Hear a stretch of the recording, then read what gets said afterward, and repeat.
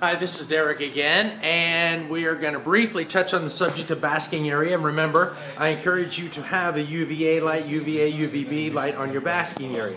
Now, as you can see here, I do have a screen above mine, and that significantly cuts down on the penetration of the light.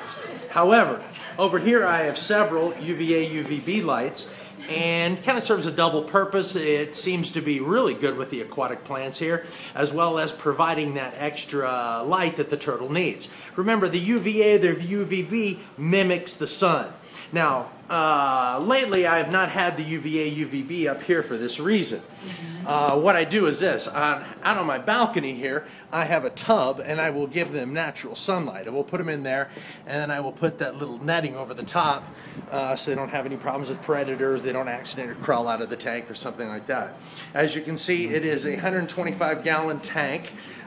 Clean water, that is an Aheim filter there. The clean water, that will be discussed in a later version.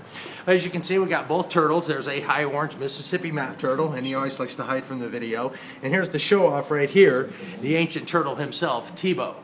I hope these lectures are helpful to you. I know when I was a beginning turtle keeper, I tried to read and all that kind of stuff, trying to give it to you basically in a couple of minutes worth of lectures. Anyway, I hope that helps. Again, UVA, UVB, basking area, clean water, and you'll have a happy turtle.